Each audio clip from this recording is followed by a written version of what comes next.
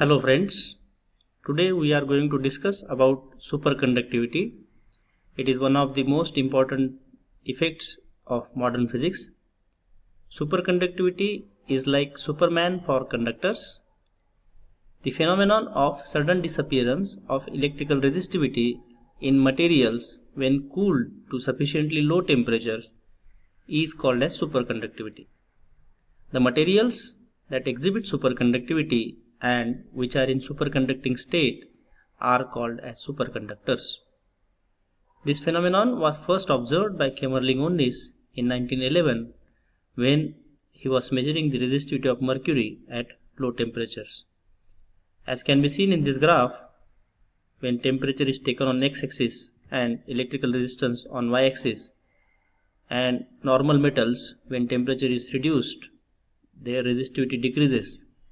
But in superconductors, with the decrease in the temperature at a certain temperature called as critical temperature, the resistance drops suddenly and it reduces to zero. This is the photograph of scientist Onnis. Zero electrical resistance.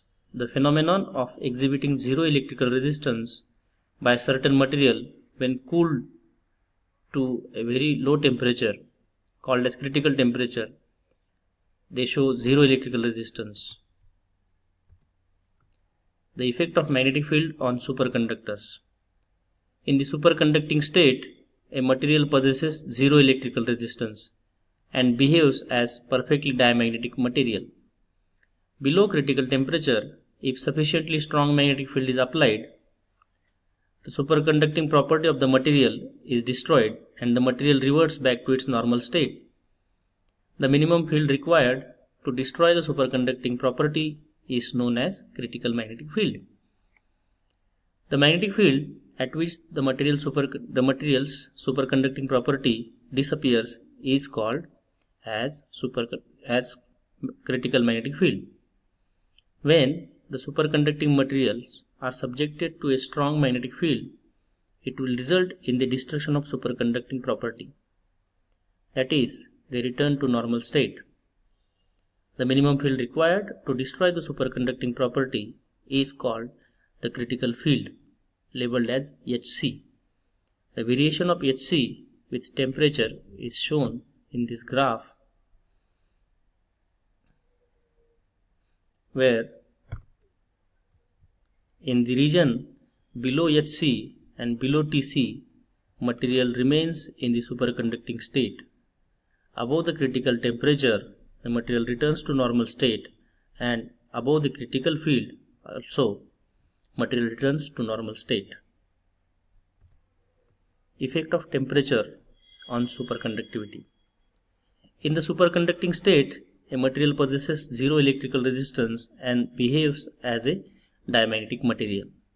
This superconducting state is maintained at sufficiently low temperatures. Above critical temperature Tc, the superconducting property of the material is destroyed and the material reverts to its normal state. This transition temperature is the critical temperature at which the resistivity of the material suddenly changes to zero. The temperature at which the normal conductor loses its resistivity and becomes superconductor is known as transition temperature or critical temperature. Meissner effect. When a weak magnetic field is applied to a superconducting specimen at a temperature below transition temperature, the magnetic flux lines are expelled from it. The specimen acts as an ideal diamagnet. This effect is called as Meissner effect. As can be seen, in the temperature range above the critical temperature, the material is in normal magnetic state and the magnetic field lines passes through it. But in the superconducting state, when the critical temperature is achieved, and it is shown in this diagram that the material behaves as a perfect diamagnet and magnetic field of lines are bent and do not pass through the specimen, and magnetic field inside the specimen is zero.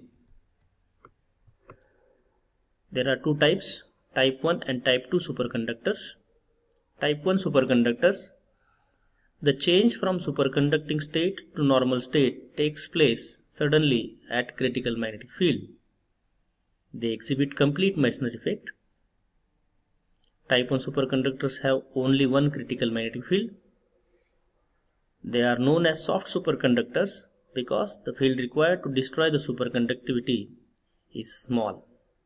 There are no mixed state present, and as can be seen in this graph, the transition from superconducting state to normal state occurs sharply and completely at critical temperature Hc. In type 2 superconductors, the change from superconducting state to normal state is gradual in the field range Hc1 to Hc2. Type 2 superconductors do not exhibit complete Meissner effect. They have two critical magnetic fields. They are known as hard superconductors because the field required to destroy the superconductivity is high. There are mixed state present, and as can be seen in this graph, from this Hc1 to Hc2, it is a mixed state and superconductivity starts losing its effect from Hc1, but the complete normal state is achieved at Hc2. The explanation of superconductivity was firstly given by Bardeen, Cooper and Scherifer. In the theory, they said that there are electrons which forms pairs, and now we will switch to this side.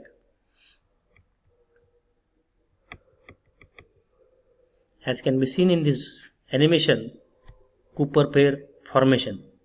In order to understand how electrons remain in a pair state, we will see the interaction between the electron and the lattice. This is an electron and this is the lattice where these are the positive ions. When an electron passes through this lattice of positive ions, it keeps attracting the positive ions. An electron moves through the positively charged ion core of the lattice. It attracts them and causes the distortion. Now if we see this, when electron approaches to positive ions, the distortion of lattice ions causes a local area to gain a small net positive charge. This positive charge attracts one more electron and the electron gets close to the earlier electron.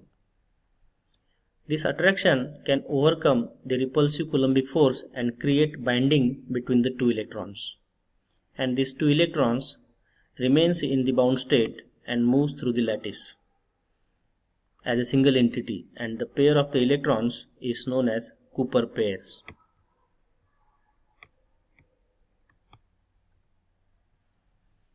Applications of superconductivity. SQUID is an acronym for Superconducting Quantum Interface Device. It is a weak ultra-sensitive measurement device used for detection of very weak magnetic field in the order of 10 to the power minus 14 Tesla. The squids are being used for the detection to perform magnetic resonance imaging (MRI). The other uses of squid are in oil prospecting, mineral exploration, earthquake prediction. Magnetic levitation. The magnetic levitation is based on the diamagnetic property of the superconductor, which is rejection of magnetic flux lines. This effect, as you can recall, is also known as Meissner effect. The superconductor can be suspended in air against the repulsive force from a permanent magnet. This magnetic levitation effect can be used for high-speed transportation without frictional loss. Superconductivity is used for the production of high magnetic fields. Superconductivity is used in nuclear magnetic resonance spectroscopy, commonly known as NMR imaging. Superconductivity is used in magnetic separation of refining ores and chemicals. Superconductivity is used as memory storage element in computers. Superconductivity is used in superconducting fuses, switches and cables. Energy could be stored in superconducting coils for a long period of time without significant loss. For this video, we have taken the references as a textbook of engineering physics, M.N. Avadhanalu and P.G. Sagar, the diagrams, the images of Meissner effect and the photograph of scientist Heik Kemmerlingunis are taken from Wikimedia Commons. Cooper pair flash animation is taken from the website www.doitpoms.ac.uk. Solid state physics, S.O. Pillai, and engineering physics by Dr. M.P. Ghatole, B.G. Toksha and Professor P.M. Gondkar from the TechMax publication. I request all of you to go through the video to refer the notes and then take a quiz and the reflection quiz. Thank you.